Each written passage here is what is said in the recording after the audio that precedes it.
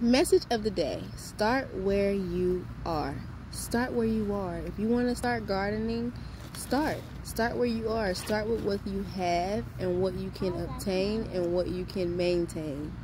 I think that is so important to know as a beginning gardener, and just as someone who is trying to just start something new, or you feel like maybe you're not in the right place or you're not where you should be. You are exactly where you need to be to start what you need to start and to head where you need to go. It's all a journey, and I know that we can get into our heads and we can start to compare and look at other people and try to figure out how they got this and that.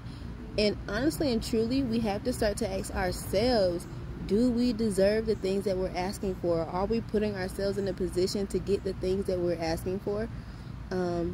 Are we working towards those things? That is super important before we go and just start comparing our lives and looking at things. Because to be honest, you never know what somebody is going through. So instead of praying that you want someone else's blessing, pray for your own blessings and pray that you have the desire to get to those blessings. Because that's what it's all about, you know. And for example, I'm not gonna lie, I was comparing. That's why I use the word we a lot, because I'm not even just excluding or not talking about me. I am talking about me, because I was just on Instagram like maybe last week, and I was just looking at these gardening things. I'm like, I just want a lavish garden, and I'm like, and the universe had to like sit me down and be like, yo, appreciate what you do have. You have a beautiful garden and you're working towards those things, and you will get the things that you desire.